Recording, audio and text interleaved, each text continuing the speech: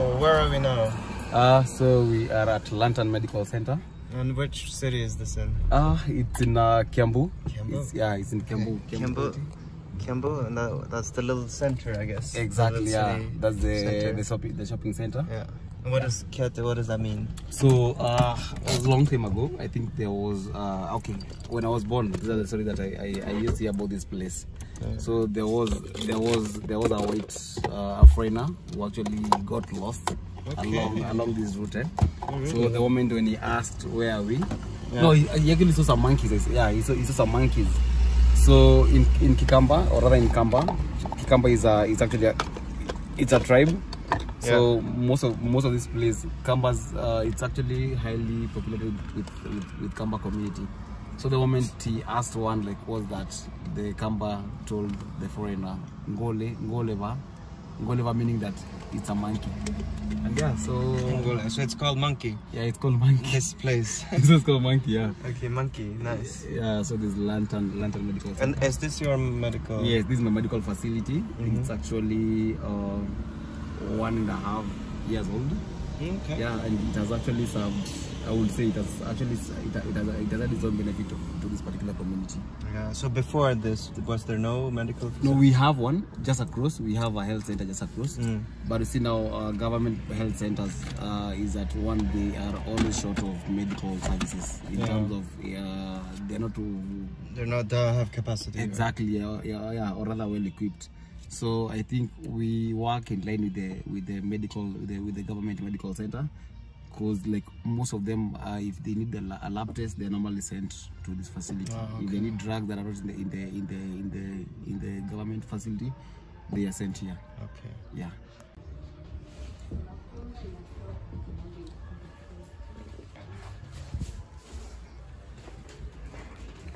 So you said here you do the ultrasound, right? Yes, ultrasound. And then the eye vision. Yes, and also an optical room. Because for ultrasound, we have the machine, so all you need is a bed. So we also use this bed for the same purpose. And whenever we have maybe like a patient, because like we have 2 consultation rooms. So the moment we have like an influx or something, or maybe like a patient who needs maybe to stabilize, so this is where we actually keep them for them to stabilize as well. Yeah. Okay, wow, great. The lab. So most of the testing is normally done. Okay, so here you print out and then that's the machine. Yes, so it's called a hematology machine. Okay. So it's actually bought at 7,000. Yeah, 7,000. 7,000. Oh, so expensive. US dollars. So 700,000. Yeah. That is so expensive. Yeah. So what it does a complete blood count. So it can tell your white blood cells, your HP, your red blood cells, your red diseases, your platelets. Can I test for HIV and like for COVID and everything? No, from whenever, like if someone has a flu or something, or an infection, you're able to tell from the results. So you use the machine to just identify if it's bacterial or not. Yeah, but so you don't misidentify. Exactly. But what happens in most facilities that are not only well equipped, or other machines that maybe facilities that don't have this particular machine, that is, if a patient comes with an infection, they are kept straight on antibiotics. So they come in, they feel bad, and they just get antibiotics. And you don't know if it's actually bacterial. Yeah, but or viral. If it's bacterial, that's when you actually prescribe the antibiotics. If it's viral, you actually treat the symptoms. Now, what that does, it's harmful because you tend to become resistant to multi-resistant. These facilities as a community are very needy because most of them are middle and lower middle class. Low income, So what you do, even matters finances, is actually a challenge to them because most of them don't have like money or rather the finances. So what we do, we tend to work with them. For example, if maybe someone has half the money, we can give them maybe like half the dose. Then before they clear up the dose, they can as well even come and pay. But of course, there are some who we trust. We also give them the drugs on credit. Okay. We can give them drugs, but of course, when we do that, we'll also come and pay back. So. And beans and maize. Yeah. Okay, so your father plants all of this? Yes. So it's actually 1 acre. So yeah, it's up to. So this used to be our old home. And now they give it for rental. Okay. They've actually rented guys. So I think I was actually born here. Born in Nairobi, but most of my young life I grew up here. Then we shifted to Nairobi because we also have another apartment in Nairobi. Okay. So when my father retired, he actually came to this place to do farming and now settle down. Ah, so he retired back to the farm. Exactly. Have a calm life. Yeah. A simple life.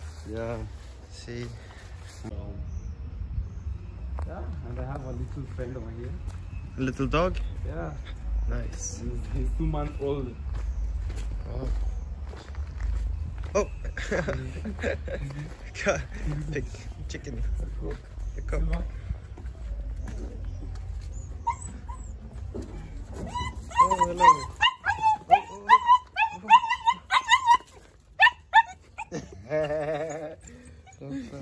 Hello.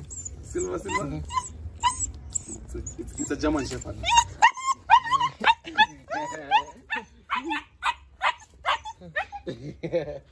So there were the 2 goats, so your dad? No, there are actually 4 of them. 4 goats, okay. So we have 1, 2, and 3. I don't know where the 4th one is.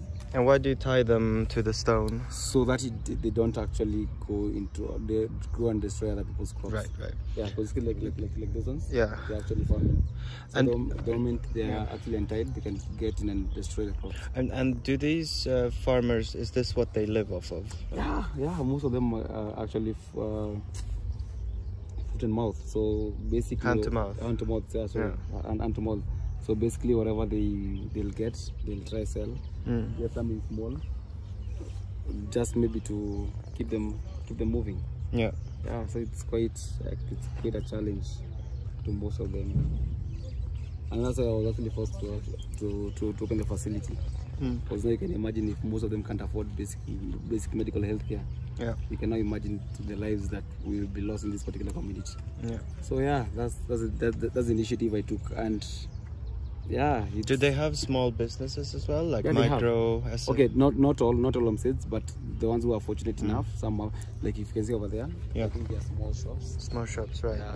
But they try to sell to each other or something. Yeah, they can sell to each other, maybe like crops, or as soon as they harvest, or even because most of them even have chickens. So when they lay eggs. So there's some trading with the. Exactly, yeah. Okay. But again, it's within the community. Yeah. So I mean, there's not much. I mean, some people can sell some T-shirts and they buy from each other, or what? Or do they not really? I think what they do. See, you share the shopping center, right? Yeah. So most of them go for mitumba, those are second-hand clothes. Second-hand clothes. Yeah. So they come with them. They buy them from Nairobi and come now to sell them to the locals. Okay. Yeah. So everyone here, does everyone have a phone here, or like do they have smartphones? Yeah, I was telling you, ironically, everybody has access to a smartphone. Like even the hand to mouth farmer. Exactly, even the hand to mouth, even for the people who are actually surviving on whatever they farm on the farm. Yeah. Everybody has a smartphone. Maybe very, very few of them will actually they don't have a smartphone. But again, in that homestead, you won't lack someone who has a smartphone. Okay, so they have access to someone who will have it. Exactly. And they have, do they have, electricity? Yes. Every toilet? There are actually electricity cables. So every homestead is connected to electricity. So it's quite good here still. I mean, quite good, at least here there's like 4G or internet. So. Yeah, there's 4G. And then another thing is that most people don't pay rent because it's actually their land. Yeah. So even the expenses are the expenses are low. Quite minimal. But then if the rain doesn't come, then it becomes really tough. Hard, but actually most of them survive with $1 a day. $1 a day? Yeah, $1 a day. Yeah.